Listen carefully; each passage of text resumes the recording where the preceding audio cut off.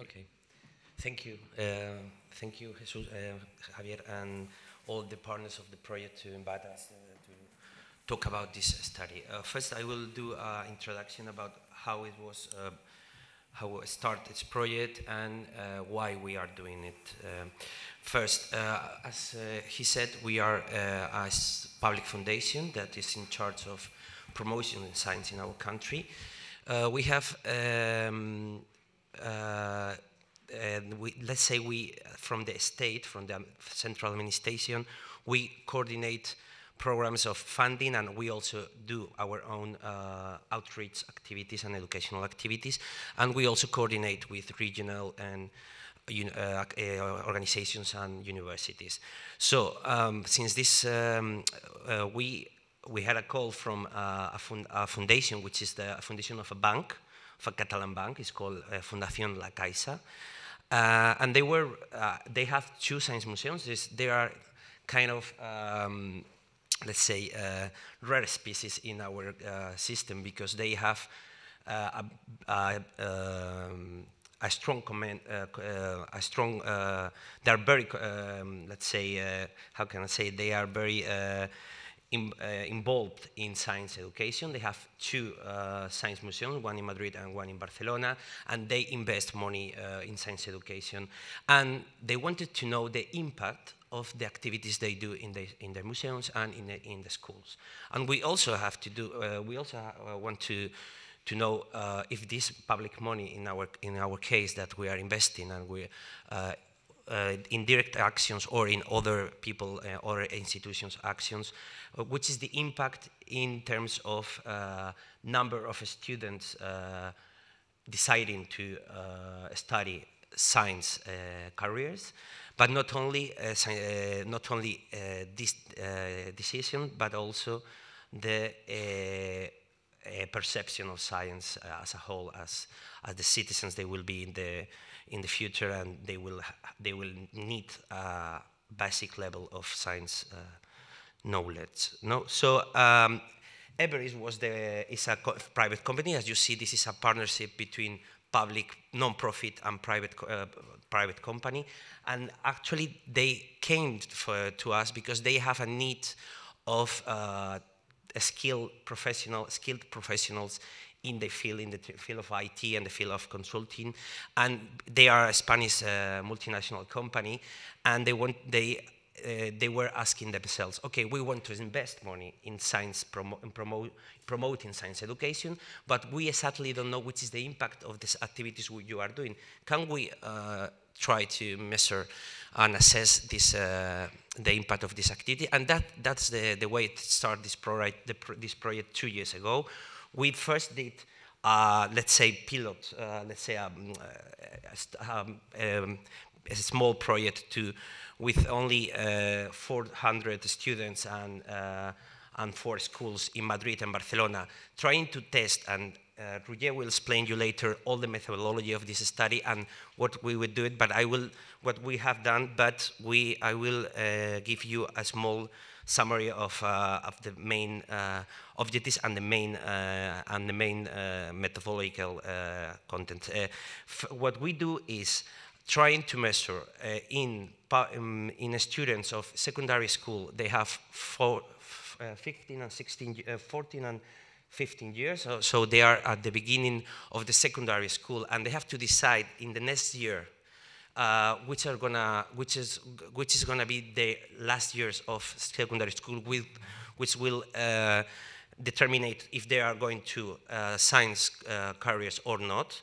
And what we did in the first project with less amount of students and schools, and in the second with a large amount of student sample and more schools also in Madrid and Barcelona, is test in students that are doing activities of science, outreach science activities in science museums and in research centers.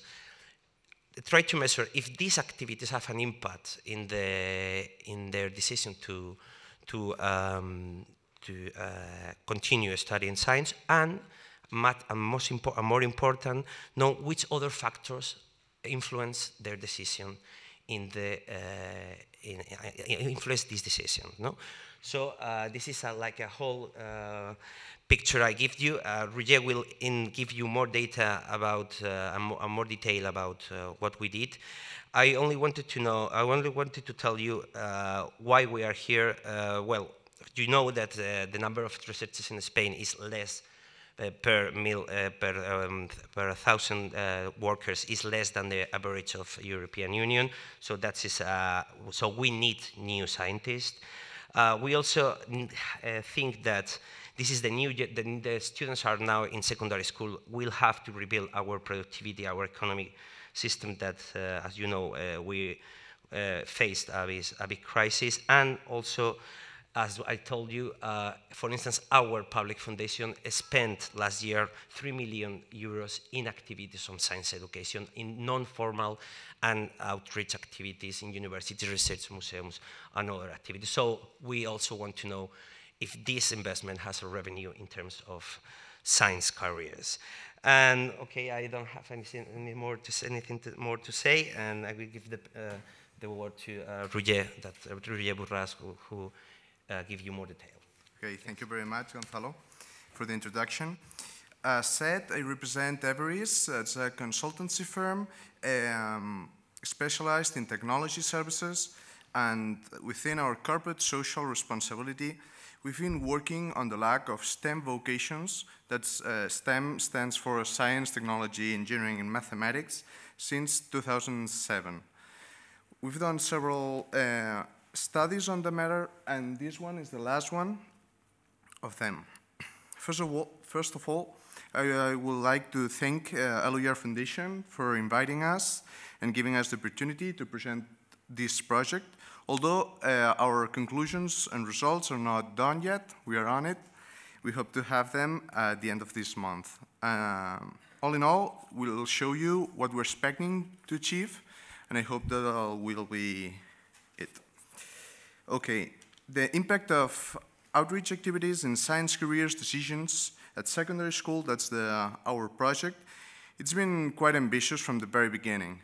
We did this first pilot testing, and in the second phase, which has, I think, been for a year now, aimed at very specific objectives that didn't have an easy answer. Our question of our study is, as Gonzalo said, if STEM outreach activities have an impact on students' vocations for science. Okay. When talking about vocation, we have to take in consideration what do we understand for it. We could think of some professions or careers which are said to be vocational. For example, doctors, nurses, teachers. But what do we mean exactly by that? In our opinion, we might be thinking of some kind of inclination or predisposition to a particular calling or career. In this sense, vocation means a decisional process to us, a decisional process that matures over time from the very beginning, the very early childhood, to some critical choices taken in the late years of secondary schooling. In our case, in Spain, it is at the end of the fourth term of secondary schooling when students are called to take their first formal vocational choice. And what is that? What's a vocational choice for us? That's the choice between continuing studying or not, the choice between the paths of occupational formation or college, and also the choice between STEM, social sciences, humanities, or arts. And that's quite a choice. By the way, we haven't talked yet about what we understand by impact. Impact is to us the effects, the influence something has on other thing. STEM outreach activities are supposed to have an impact on vocational choice, and that's what we are studying. We assume that students must have some kind of inclination to choose STEM or do not. This inclination, these chances to choose STEM, may well depend on the inputs intervening in their decisional process. Here we can see an illustration of a decisional process across time and several inputs affecting the inclination of these students to choose or not choosing STEM. Otherwise, if we thought that this process didn't have inputs and was changing over time, the choosing of a career would mean that we flip a coin and we choose science or we do not, regardless of what happened to our life, what interests we have, or the parents we had. That's why we selected this image to show you how we understand this evolution of the inclination. We got to this point to our first challenge, and that was defining the whole set of potential influencing elements, these inputs that we see that influence the vocational choice.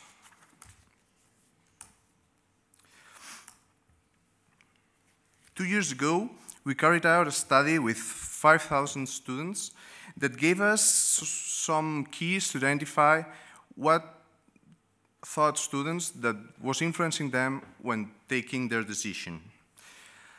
In addition to that, we searched scientific papers for factors that were supposed to influence the vocational choices, and we found a few. Actually, we consulted the CRITHIM, a specialized research group dedicated to promoting a better STEM literacy through the analysis of the teaching and dissemination of science.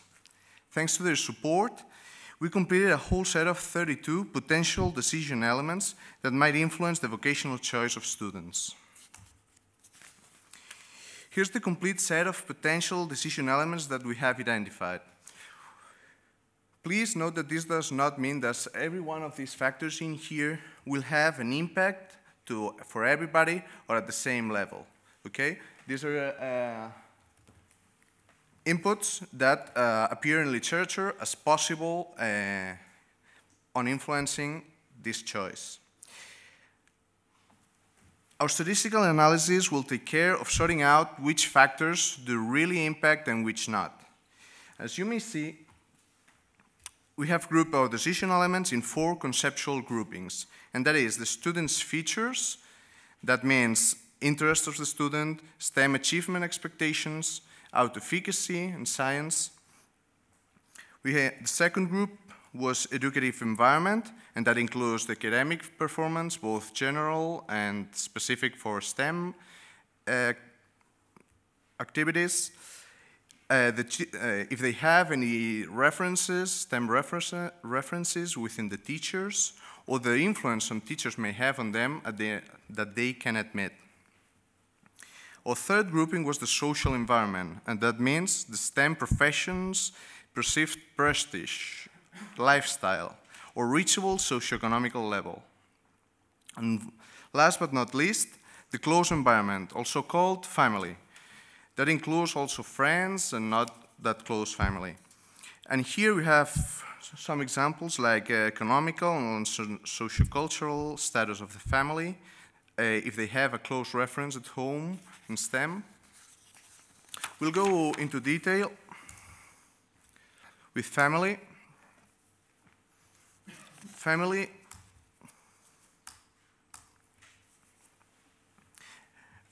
has several inputs in its grouping, and we have selected 3 of them that we want to refer here as an example.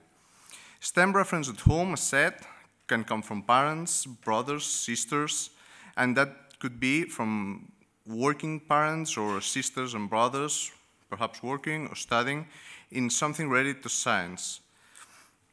The second one is the parental influence on the choice. Admitted. What does admitted mean? We are asking them to admit that their parents have an influence on their choice. That's not the same level of question.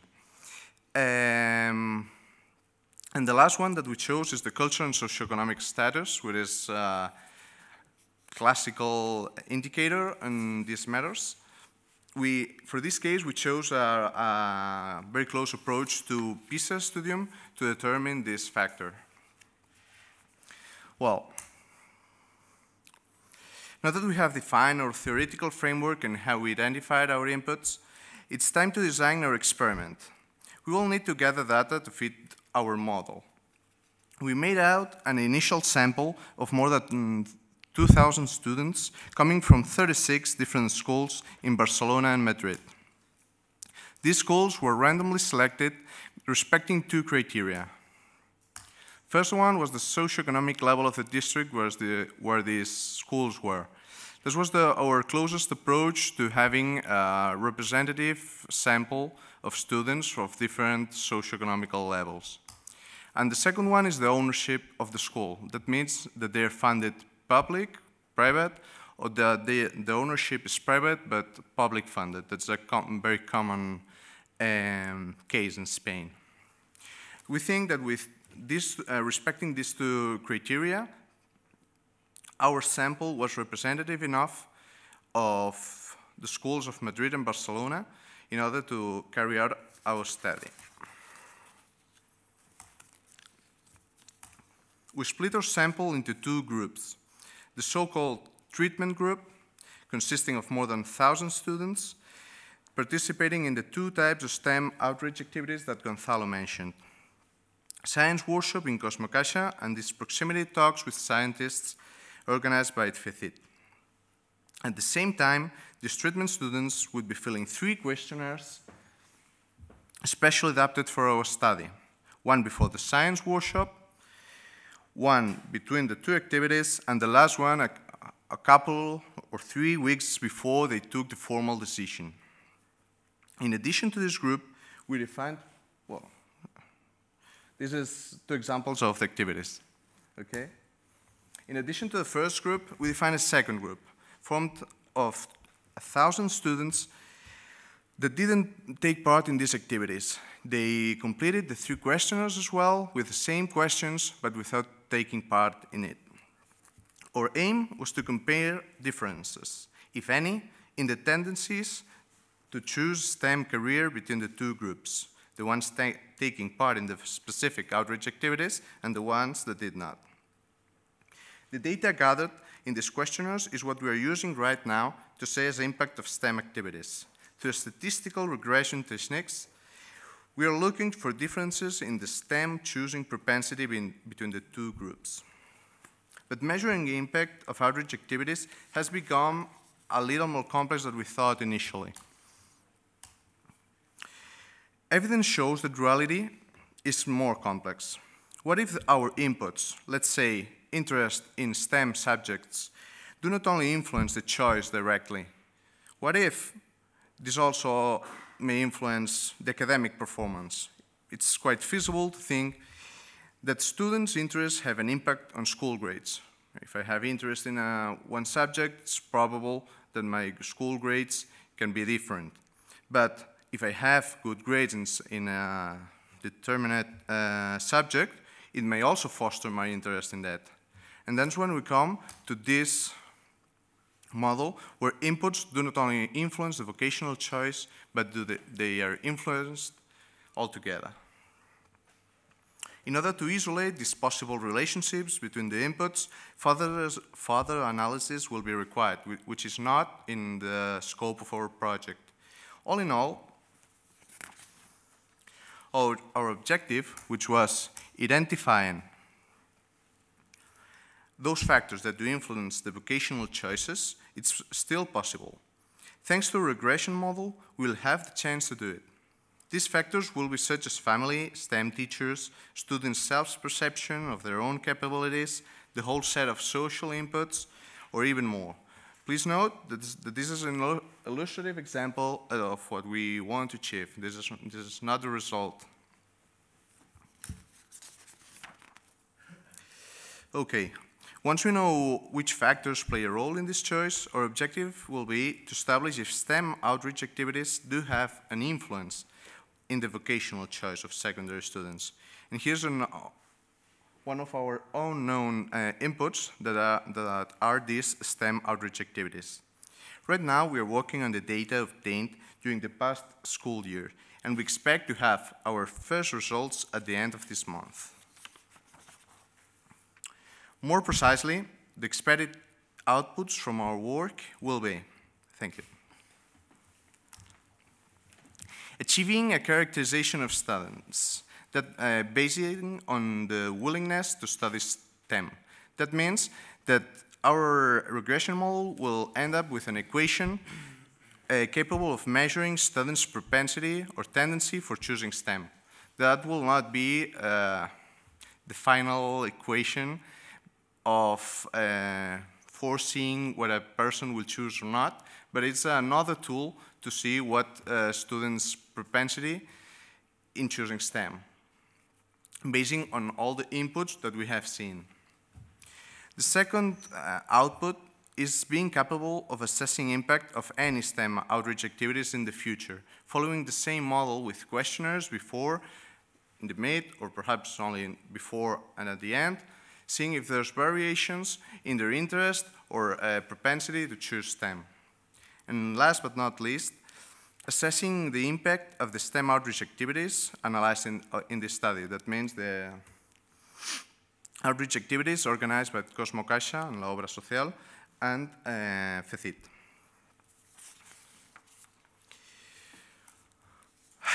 We trust this project, which has been our journey for the past 2 years, will shed light on the impact of outreach activities on STEM vocations, as well as on the other factors conforming the vocational choice of students. The outputs of the project are aimed to redesign outreach activities in order to be more effective. Thank you for your attention.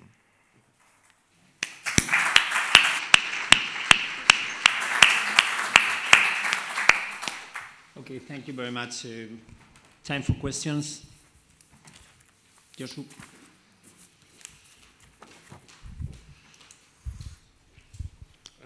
Thank you. It was a great presentation. I have a couple of questions. One easy. This study will be public, the report at the end of the project. Do you expect to have it published? Yeah? Okay. And where? And the second question is,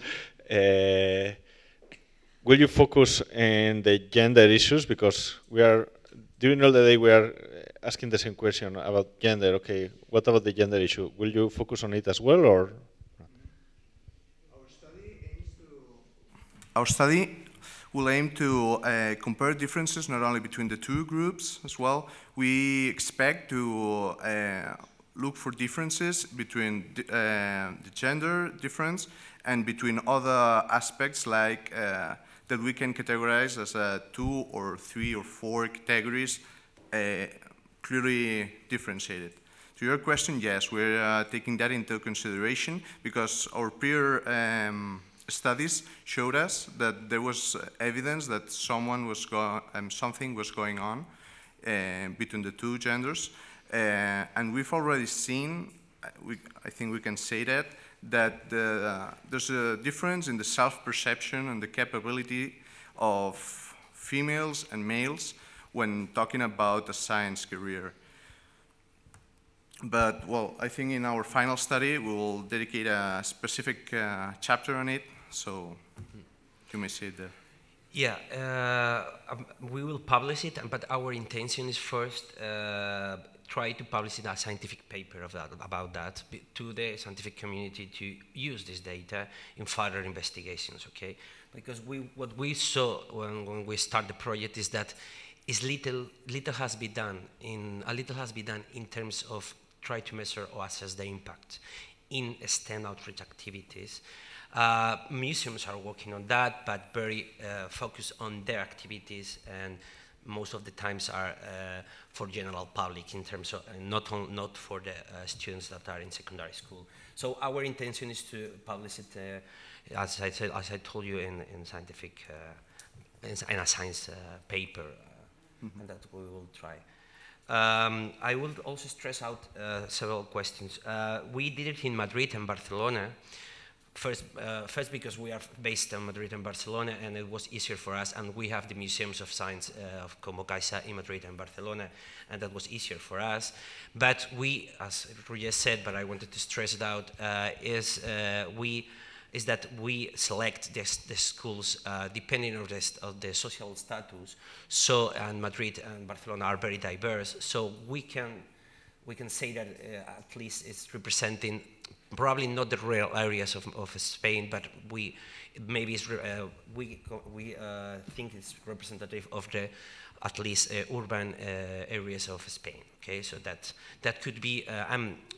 Furthermore, in our intention as Public Foundation is use this method to assess our activities. Okay, so as I said yesterday, and in Barcelona we were presenting the study as well. Our intention is this money we invest in the study, try to get a revenue from that, using this method in assess our own activities and the activities we fund. I only wanted to give you a data. This 3 million of euros we spent last year. It was spent in more than 200 activities, and directly our activities directly were involved for 40,000 students, and the whole activities, for instance, science fairs, we fund like Luyar Science Fair or other. We fund more than 12 science fairs last year. There were 250,000 students involved. So we want this method to be tested in this big sample of students we approach and we get every year. Okay. A question here, Kian.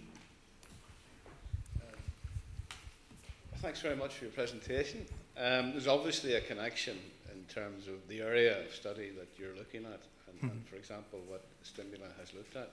So I have a couple of observations and then a couple of questions.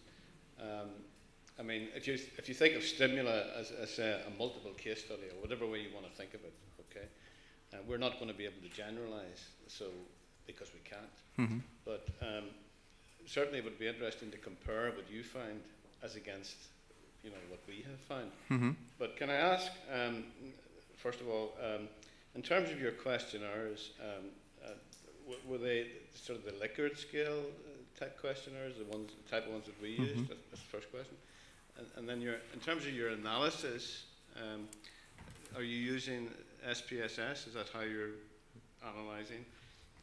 That was my second question. And my third question then was about, in terms of the STEM outreach impact, did you, or is it your intention in the future to actually assess the impact of the type of STEM outreach activities, if you understand what I mean, as opposed to the activities themselves, as to how the pupils determine what impact that's having? Does that make sense? Mm-hmm.